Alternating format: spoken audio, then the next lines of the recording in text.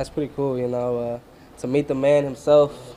Jeremy Peña has picked up a lot of hardware this postseason, but his latest edition will have some more shine to it. I just gotta be grilled out nicely, hey, in my white tee.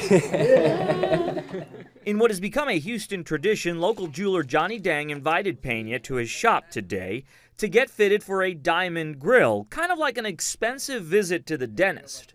I mean, it's pretty cool, you know. Johnny Dang's a legend. Right here, the man. Yes, sir.